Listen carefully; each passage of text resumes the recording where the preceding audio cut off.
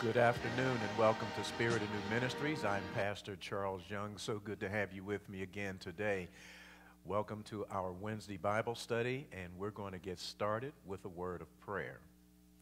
Heavenly Father, we thank you for this day that you've given us. We thank you for the opportunity to open your word. Our prayer today is that you would speak to our hearts, enhance our understanding, and deepen our walk with you. For that, O Lord, we thank you in advance. And we look forward to what you want to speak and say to us this evening. We thank you, we love you, and we praise you. And it's this prayer that we ask in Jesus' name. Amen. Again, welcome. So good to have you with me this afternoon. We are continuing in our study. Last Wednesday, we began a new study entitled Victory Over Despair, Discouragement, and Disappointment.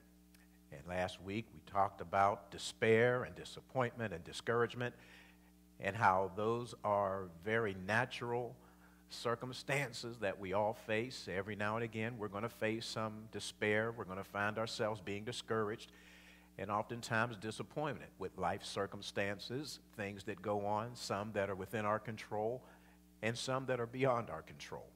But we also talked last week about how to manage these matters, how to get victory over despair, discouragement, and disappointment. And last week I gave you scriptures, and we started with the main point, to trust God's plan for your life. And if we could learn how to trust God's plan for our lives, excuse me, and just kind of walk through and work through the circumstances that we find ourselves in, applying God's word, then we can gain victory over the situations in our lives that post and bring us discouragement, disillusionment, disappointment, and despair. So we're going to get started this evening, and we're going to look at some passages, and we're going to look at a few things. First of all, I want to talk to you about 3 healthy principles for victory. As we're talking about getting victory over despair, disappointment, and discouragement, there's 3 basic points that I want to give you before we actually go into our main point tonight. First, principle for being able to gain victory, 3 healthy principles for gaining victory over our circumstances, is point number 1, that grieving can be a healthy and beneficial process. You may need to spend some quiet time just being sad, or just going into a spirit or a time of mourning. It's okay to do that. And to go into your mourning intentionally. If you're sad, if you're discouraged, if you're going through a difficult season in your life, it's okay to mourn. It's okay to go through a season of mourning. And for years, I tell people, whenever you've suffered a loss, to not just kind of suck it up and just, don't worry about it, don't be concerned, but I encourage people to mourn, because mourning is it's a good process.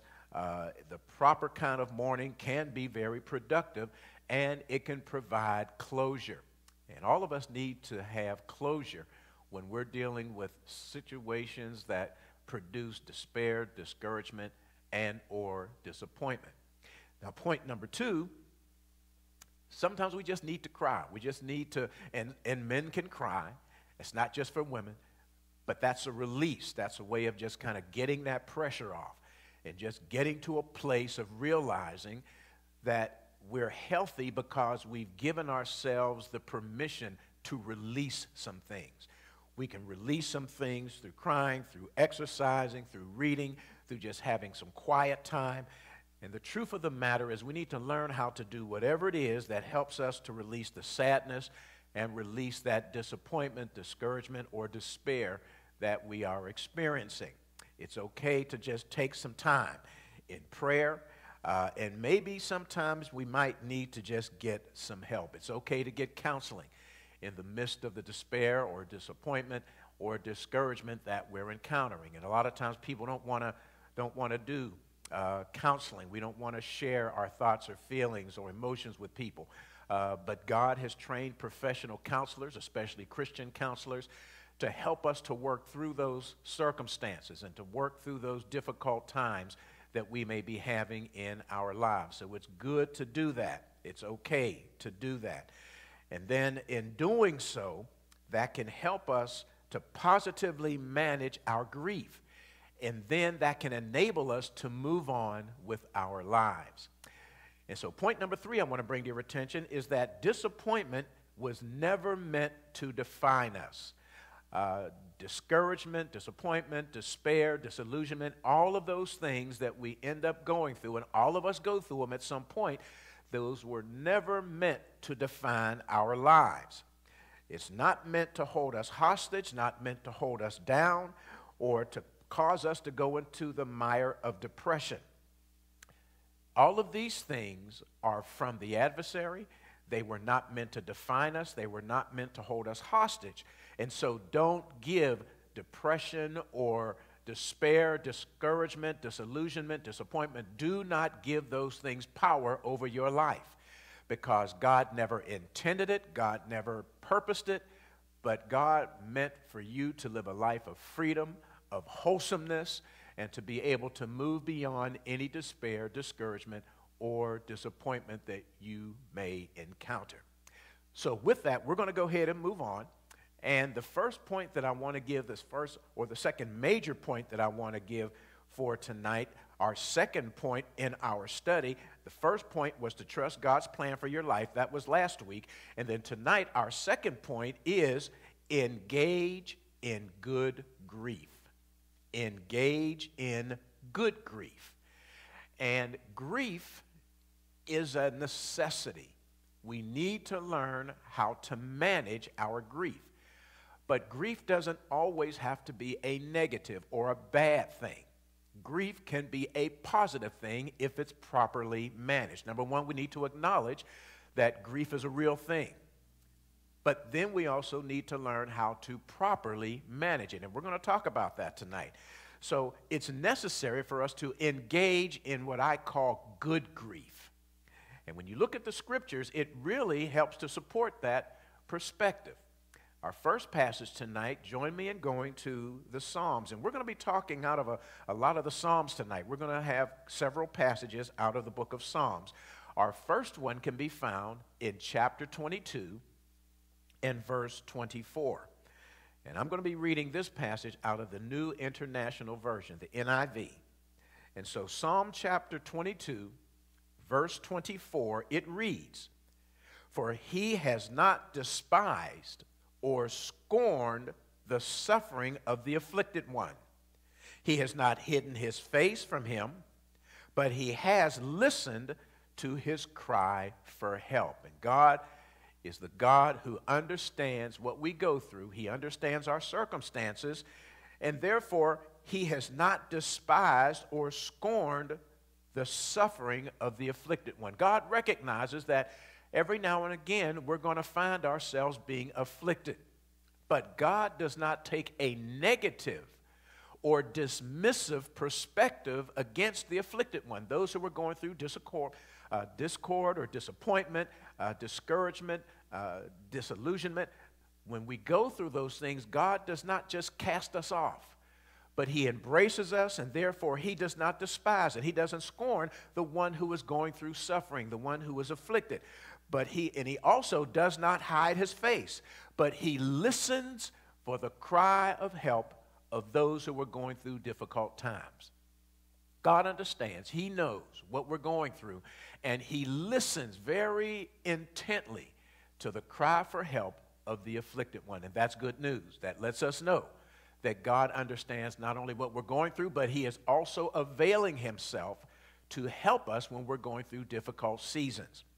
The next passage can be found out of Psalm chapter 30 and verse 5, the B portion of verse 5. The 30th Psalm, verse 5, and the latter portion of that 5th verse. Now I'm reading from the New Living Translation, so it's going to read a little differently, but the point is still the same. And this is a very familiar passage for many people. Here it says, "Weeping may last through the night, but joy comes in the morning." And that is certainly good news. That's good to hear and good to know, that number one, we may have a weeping season. We may have a time when our heart's broken, our spirits might be broken. We're going through a difficult season in life, and so the weeping is going to happen. That's a night season event. That's something that when we're going through a difficult time, we're going through a bad time in our lives, and so the weeping is going to occur. That brokenness is going to happen, and it's a good thing for that to happen. Because once we're able to release that and we go through our weeping season, we go through the nighttime of despair and discouragement and disappointment, thanks be to God that the morning season comes. And by morning, I'm talking about morning. And so that morning time, that daybreak season, the time when the night has lifted and the dawn of a new day now arrives. And it says there, that even though weeping may last through the night season, joy, thanks be to God, will come in the morning. At the dawn of a new day, God will provide joy for the one who had been weeping through the night season. And what that lets me know is that trouble does not last always. God is the God of relief. He is the God of restoration. And He is the God who brings us through our night season to the dawning of a brand new day. Also, if you go to Psalm 34, and there in the 34th Psalm, we're going to look at verse 18, and here it declares, "The Lord is near to the brokenhearted and saves the crushed in spirit." Once again, God understands and He recognizes us who go through difficult seasons, those of us who are having difficult times, regardless of what the nature of that difficulty might be. But He not only recognizes it, but He saves us. He restores us in the midst of us being crushed in our spirits. When we feel like there's nowhere to turn and we feel like we're standing in front of a closed door, there's no relief, God is the God who provides that restoration and that relief. We find that also in the 46th Psalm. And there in the 46th Psalm, we're going to look at verses 1 and 2. And again, looking at the New International Version. Psalm 46, 1 and 2. And again, this is a familiar passage for many of us. It says, "God is our refuge and strength, an ever-present help in trouble. Therefore, we will not fear though the earth give way and the mountains fall into the heart of the sea." Our God, our loving and gracious and compassionate God, is our refuge and our strength.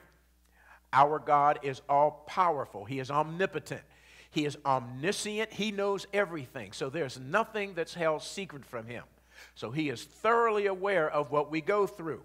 And therefore, He is our refuge. And a refuge is a hiding place, a place of safety. So God is our safety, and He is our strength. And it says that He is an ever-present help. He is always on duty. He knows what we're going through, and He does not leave us to fend for ourselves. He is the God who is the ever-present help in trouble. And therefore, no matter how bad our circumstances might be, no matter how difficult things are, and no matter how discouraging the circumstances might appear in light of what we're dealing with. And that's why that second verse says, "Therefore we will not fear though the earth give way and the mountains fall into the heart of the sea." And that's just giving reference to how bad things might get. It does not matter, because our God is always an ever-present help in time of trouble. And so as we continue on, we're going to now go to the 48th Psalm. And we are systematically matriculating through the Psalms, and we're now at Psalm 48, and we're going to look at verse 14. And now in the 14th verse of the 48th Psalm, again from the NIV, there it reads, "For this God is our God, forever and ever. He will be our guide even to the end." And again, that is an encouraging word. That's an inspiring word. That this God of heaven and earth, the God of creation, the God of restoration, and the God of salvation. This God is our God, and He is our God, not just for a period of time, but He is our God forever and ever. It also goes on to say that He will be our guide. God will lead us, and He'll show us how to navigate the difficult seasons in our life, those crying seasons, those night seasons that the psalm just spoke about. God helps us to navigate our way through those difficult times in life, those times of despair, discouragement, and disappointment, and He will be our guide, not just for a period, but He will be our guide even unto the end. He will make sure that He's with us from the very beginning to the very end of our season, to the end of our very lives. God continues to be our ever-present help in times of trouble. Another psalm I want to refer to you to is the 55th Psalm. And in Psalm 55, go with me to the 22nd verse. Psalm 55 and verse 22. I'm giving you all of these passages so that you know that the Scriptures confirm that we need to learn how to engage in good grief. And good grief is when you're able to recognize your circumstances, but know that God has not left us by ourselves, that He is the God who is always with us. He will never leave us, will never forsake us, and therefore, in the midst of my difficult seasons, I can very definitively navigate my way through my difficult times, and that's what's called good grief. Again, we're looking at Psalm 55, and we're going to look at the 22nd verse, and there it says, "Cast your cares on the Lord, and He will sustain you. He will never let the righteous be shaken." Now, that's some good things right here, because notice what it says. It's giving us direction. It says to cast our cares, our worries, our concerns, our disappointments, our despair, and our disgust. Cast those things on to the Lord. In other words, just have a little talk with Jesus. Just tell Him all about it. And allow God to be the foundation of where we lay those burdens unto the Lord. And it says, cast our cares on the Lord. And the reason why is because He will sustain us. He will support us. He will encourage us. He will allow us to walk boldly through whatever circumstance we find ourselves in. And when God sustains us, that means that He will provide the very means for our success. No matter what it is, no matter how long of a season we may be going through or how dark of a season, place those cares upon the Lord. He will not only sustain us, but He will never let the righteous be shaken. That means no matter what we're going through, He will never, ever, ever allow us to be shaken to the point where we're going to be in despair, where we're just going to be fretting over our circumstances, and that we're not going to be able to make it successfully through our environment. That environment of difficulty, that environment of trial, that environment of being disappointed, God will allow us to walk boldly and firmly, holding on to His unchanging hand, that He will never, ever, ever let the righteous be shaken.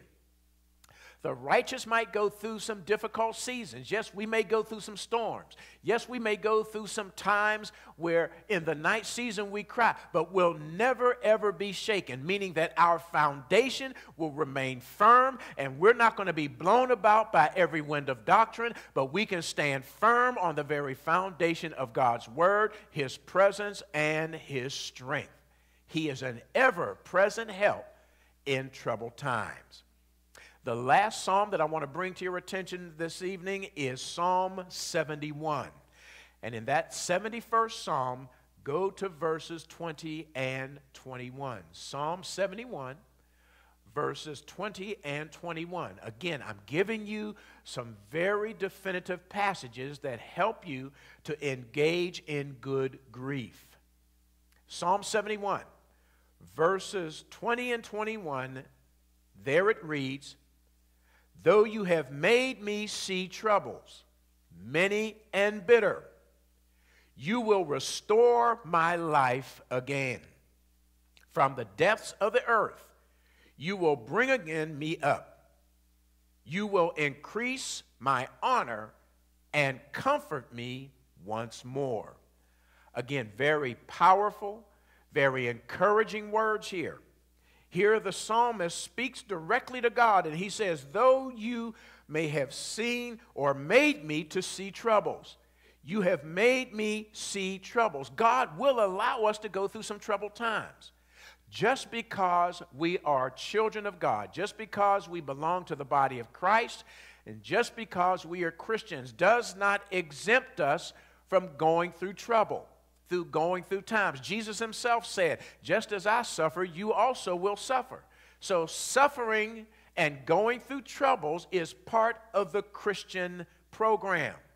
If we've given our lives to Christ and if we've claimed him as our Lord and Savior, part of that process means that we're going to see some trouble. And that's a good thing, because we'll never learn how to deal with trouble and to overcome them if we never go through them. And so here he says, you have made me to see troubles. And notice what he says. He qualifies these troubles. He says that these troubles are many and they're bitter. So he's talking about the variety and the complexity as well as the extent of the kinds of trouble, the intensity of the trouble. So we're going to go through many kinds of trouble. We're going to go through different kinds of intensities of trouble. It is an absolute certainty that every child of God is going to experience some trouble. If you're walking through life and you never face difficult times, you never experience trouble, then you might need to check your salvation status, because every child of God is going to go through some trouble. Now, that trouble is not to defeat us, to destroy us, but it's to help develop us. It's to strengthen us. We go through these troubles that we may be made stronger. But look at what he says here. He says, you've made me to see trouble. Those troubles are going to be many, and they're going to be bitter. But you will restore my life again. That's a promise. That is an absolute certainty. God will restore my life again from the very depths of the earth. Again, you will bring me up. So no matter how down or how low we may get, no matter how discouraged we may become, or how distraught we may be, God will restore us, and he will bring us up again, even from the very depths of the earth. And then look at verse 21. He says, you will increase my honor, and you will comfort me once more. So people will sometimes look at us when we're going through a difficult time, and they may have chiding things to say. They may have discouraging things to say. Well, you're a Christian and you're going through such a difficult time. What kind of God do you serve? Well, you know what? There's going to be times when we're going to go through those difficulties. But I guarantee you, if you continue to look to the hills where your help comes from and continue to hold on to God's unchanging hand that brings us through the fire and allows us to get on the other side of our difficult seasons, the Bible says, the Word of God declares that God will increase my honor, and he will restore us and comfort us once more. And again, those are encouraging words. Those are true words from the psalm writer, because he's experienced going through some difficult times. And just as God did that with the psalm writers, he will do it with us just as well. So no matter what you're facing today, no matter what you're going through, God will help to restore you, and he will raise you up and restore your honor among men. Now I'd like to take you to another Old Testament passage. Now we're getting ready to get out of the Psalms, but I want to encourage you to go with me to Isaiah, the 25th chapter. And here the prophet Isaiah has something very powerful to say. There in the 8th verse, there in verse 8 from the 25th chapter of Isaiah, he says, he will swallow up death forever. The sovereign Lord will wipe away the tears from all faces. He will remove his people's disgrace from all the earth. The Lord hath spoken. Isaiah says that God will swallow up death forever. Now, we're going to face physical death. And those of us who don't face physical death, the only reason why we may not face it is because we may be alive when the rapture happens, when Jesus Christ comes back again. But for all practical purposes, unless we're caught up in the rapture while we're living, then we're going to face death. But it says that God will swallow up death forever. We will not have to deal with death, because even if we die in this life, we are going to be in the very presence of our God, and we'll never deal with death again. And so he says that God will swallow up death forever. The child of God will not have to suffer the pangs of death. But he goes on to say that the sovereign Lord will wipe away the tears from all faces. My face, your face, all of our faces. Those of us who have surrendered our lives to Christ will have the tears wiped away from our eyes. And what that deals with is it means that we will encounter relief from all suffering. There will not be the trial and the trauma and the turmoil of suffering, because God will wipe away the tear from all faces. And he goes on to say that he will remove his people's disgrace from all of the earth. Any kind of disgrace that we may have encountered, any kind of repudiation that we may have encountered, any kind of despair or discouragement that we've encountered, God will wipe that away, and he will remove it from all of his people across the earth, those who have given our lives to Jesus Christ. We will not face the disgrace. We will not face that despair. And notice the punctuation that Isaiah says. He says, the Lord hath spoken. And that is confirmation that God is true to his word. He never, ever falls short of his word. Now I'd like to encourage you to look at some New Testament passages with me. We're going to go into the very first book of the New Testament, the book of Matthew. And in Matthew, we're going to look at verse 4 out of the 5th chapter. Matthew chapter 5 and verse 4 is a short verse, but it's a very impactful verse. There it reads, "Blessed are those who mourn, for they will be comforted." Now this comes right out of our Lord Jesus' Sermon on the Mount Discourse. And he gives this liturgy of those who are blessed. And he says here, blessed are those who mourn, those who are broken in their spirit, those who experience despair, discouragement, and or disappointment. And so God calls them blessed. And there are people who try to escape experiencing despair, discouragement, or disappointment. But notice what Jesus says, and these are his own words. He said, blessed are those who mourn. Blessed are those who go through times of discouragement, disappointment, disillusionment, despair, or discouragement. He said, these are people who are blessed. And he says, you're blessed because you will be comforted.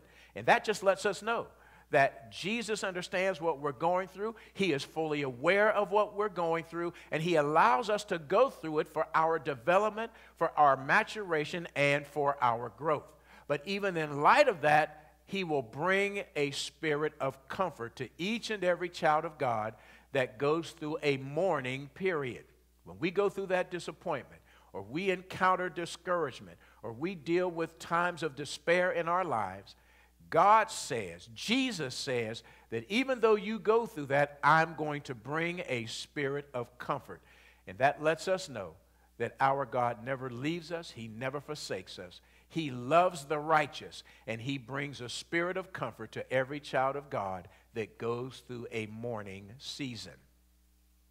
Now, if you go with me to the book of Romans, and in Romans, the 8th chapter, our reading is going to be a little lengthy. We're going to begin at verse 31, and we will conclude with verse 39. Romans, the 8th chapter, beginning at verse 31, concluding with verse 39.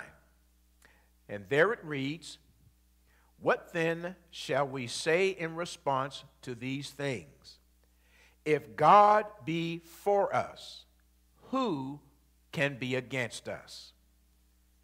He who did not spare his own son, but gave him up for us all, how will he not also, along with him, graciously give us all things. I want to just pause for a moment and just kind of deal with that, because here he says, what in response to these things, where if you look a couple passages before that, there it talks about how all things work together for good to those who love God and are called according to his purpose. And so there it lets us know that all things, the difficulties, the discouragements, the disappointments, and even the matters of despair, all of things have a purpose, and they work together for the good, for those who do love God and those who are called according to his purpose. So he's talking about these things. What should we say in response to these things? That if God is for us, and we certainly know that God is for us. Well, how do we know that God is for us? Because we know that God loved us so much that he gave his only begotten Son, that whosoever believes in him will not perish, but will have a life everlasting. So we know that God is for us because he gave us Christ Jesus, that we might have the gift of everlasting life, and that we might have life more abundant. So knowing that God is for us is not a question. We know that he's for us. And it says, if God is for us, which we know he is, then who can stand against us? Nobody can stand against us. Those of us who are saved, those of us who have given our lives to Jesus Christ, then we know that God is for us, and therefore, who can be against us? For he who did not spare his own Son, speaking of God, but gave him up for us all, how he will not also, along with him, graciously give us all things. And so I just kind of wanted to walk us through that beginning portion of that 8th chapter, verses 31 through 32. Now, notice what it says. And he's making a point by asking questions. And these questions help us to recognize some very definitive theological truths, some doctrinal truths regarding how God relates to those of us who are saved. He says, who will bring any charge against those whom God has chosen. We have been chosen in Christ. He goes on to say, it is God who justifies.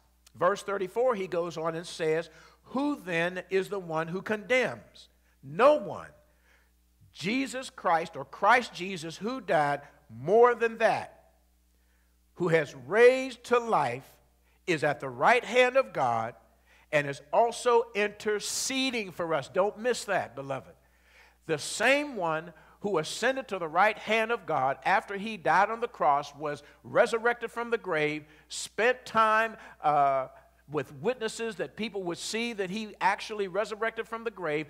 The very one who ascended from the Mount of Olives had given power and said to the saints that there's going to come a time when all power is going to be given to you. And this very one who now sits at the right hand of the Father, it's he who intercedes for each and every one of us. See, we need to understand that. We need to know that we're not just fending for ourselves, but our Lord Jesus is at this very moment sitting at the right hand of the Father, and he is pleading each and every one of our cases. When we're going through times of despair, when we're dealing with discouragement and disappointments in life, we don't have to feel like we're out here all by ourselves, because Paul says that our Lord and Savior Jesus Christ, who ascended to the right hand of the Father, is right there, sitting right next to God, and he is pleading our case for God. He knows what we are in need of, and so he is interceding for us. And when we're dealing with times of despair, disappointment, and discouragement,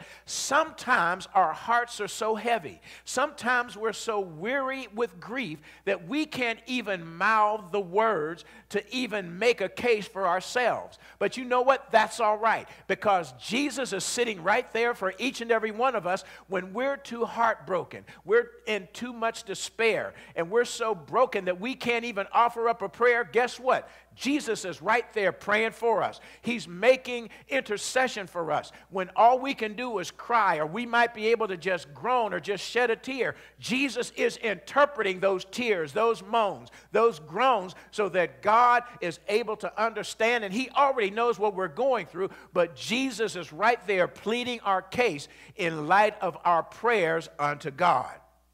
I wanted to make that plain. I wanted you to understand that, because sometimes people pray, and there's times when people wonder, is my prayer even getting through? Is God even hearing my prayer? Is God even understanding my prayer? But I just want to confirm and I want to affirm that not only does God hear your prayers, God understands your prayers, and God is in the midst of answering those prayers, because Jesus is sitting right next to him interceding on our behalf. Notice what it says in verse 35.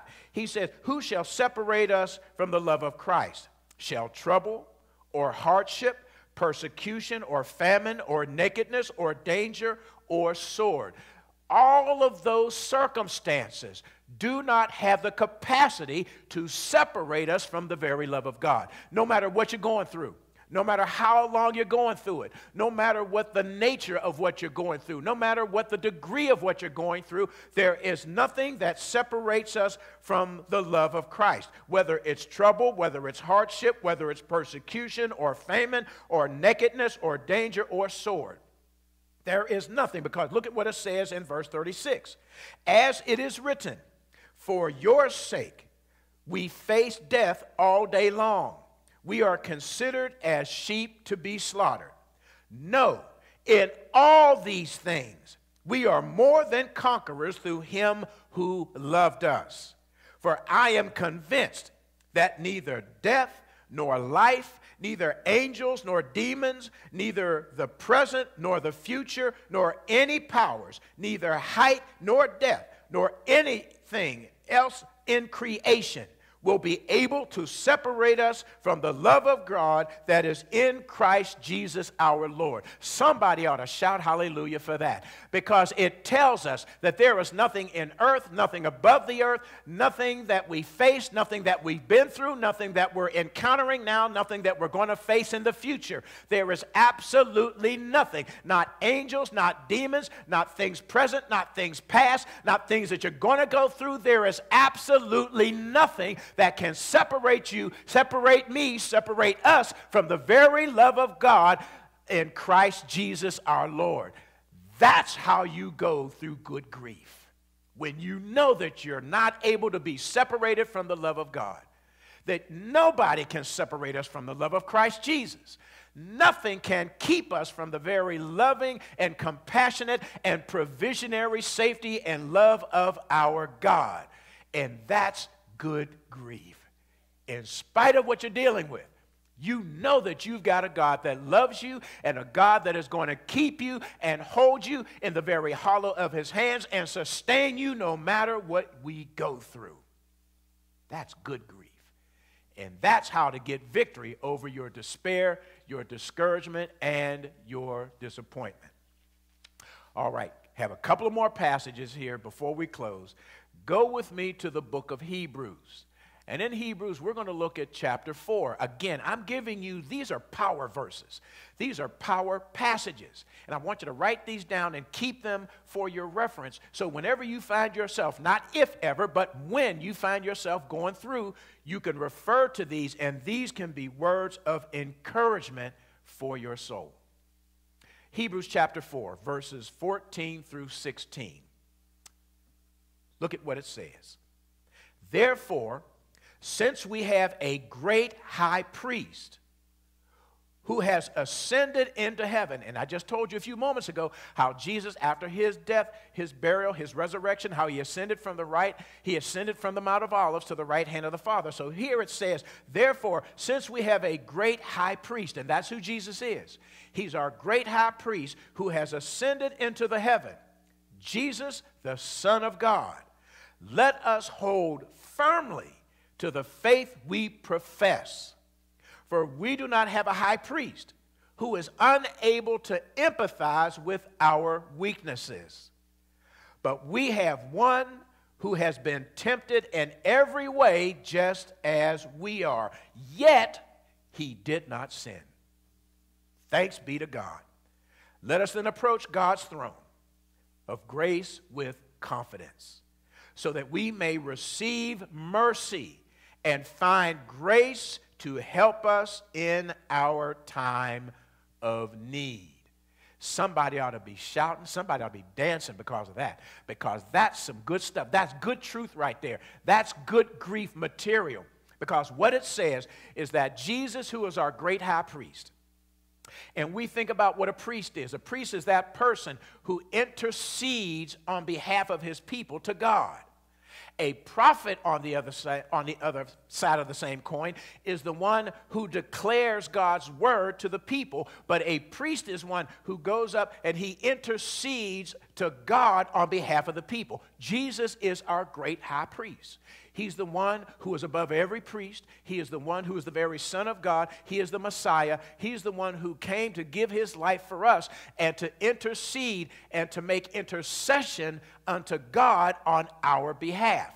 And so because he is the high priest, he ascended to heaven. He's at the right hand of God. He's identified as Jesus, the Son of God, and we ought to hold firmly to the faith that we profess. That means no matter what anybody says, no matter what anybody does, that the faith that we have in Christ Jesus, that he is the Son of God, we hold tightly to that. We hold firmly to that, because that is the faith that we profess. In spite of what goes on in life, what goes on in the world, what goes on with respect to any religiosity, we hold firm to the faith that we profess in Christ Jesus. And notice what he says in verse 15. He says that we do not have a high priest who is unable to emphasize with our weaknesses. Jesus knows. I've said it before. I'll say it again. He understands what we go through. And the reason why is because we do not have one who has not been tempted in every way. He has been tempted in every way that we have been tempted, just as we are, yet he did not sin.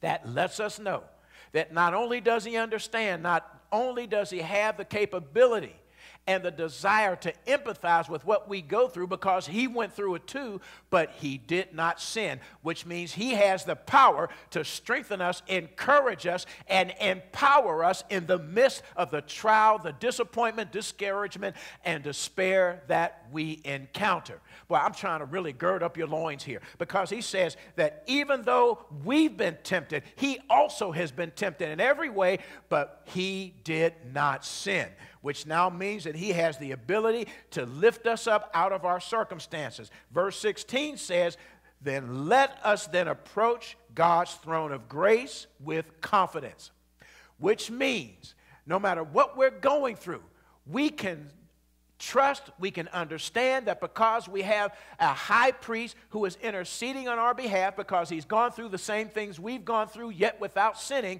that he is there at the right hand of God, interceding for us, making our case, and letting us know that in spite of what we encounter, that we can come to the throne of God with confidence, because Jesus is right there meeting us and interceding on our behalf, so that we can come and we can receive mercy and we can receive grace in our time of need, which means we don't have to despair. We don't have to be saddened, or we don't have to be discouraged, because in light of what we're going through, I can go to the very throne of God, knowing that Jesus is right there to meet me, and that he's going to go with me unto God, and therefore I can receive grace, I can receive mercy, I can receive comfort, I can receive love, I can receive power, because right there at the throne of God is Jesus right there with me, interceding on my behalf. Again, that helps me to have good grief, knowing that in spite of what I'm dealing with, I've got a Savior right there who's going to meet me at the throne of grace of God, and there I can receive mercy and I can receive grace in the time of my trouble. That is good news, beloved, and we need to rejoice because God provided Jesus Christ to be there for us in our time of need. Now we're going to go to our last passage for the night.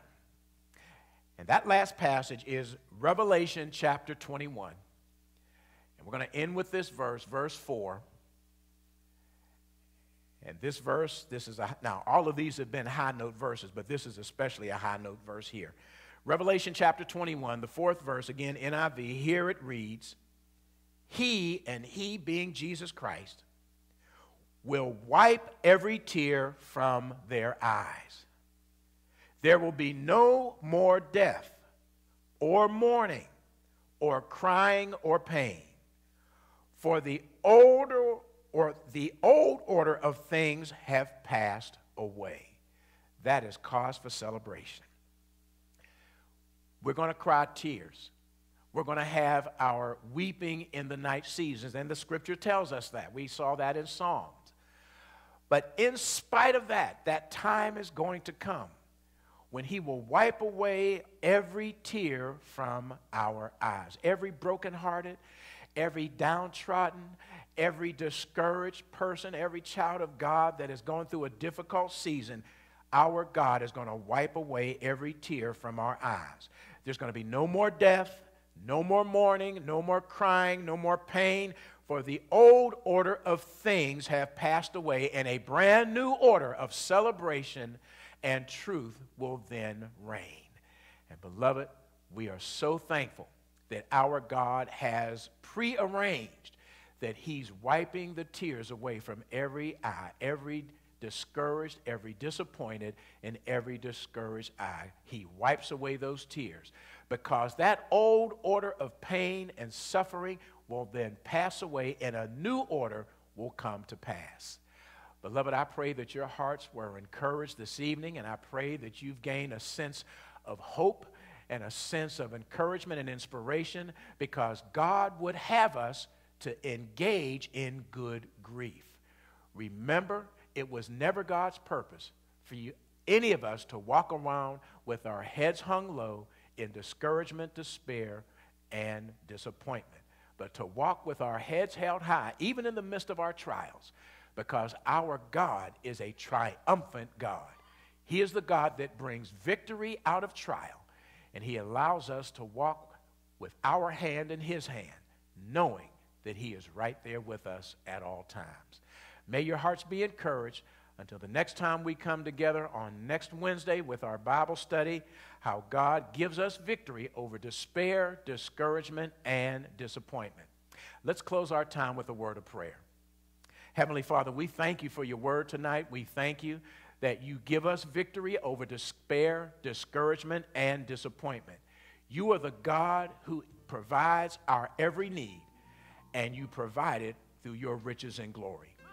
So, Father, I pray that you would encourage, that you would inspire, and that you would walk with each and every person under the sound of my voice. Let them know that you are an all-gracious and all-loving God. For that, we give you our thanks and our praise. It's this prayer that we ask in Jesus' name. Amen. Beloved, may God bless you. May God keep you to the time that we can get together next time. Please join me again on Sunday mornings at 10:15 right here at Spirit of New Ministries. And we look forward again seeing you on next Wednesday as we continue our Bible study. May God bless you. May God keep you is our prayer. We'll see you again right here at Spirit of New Ministries.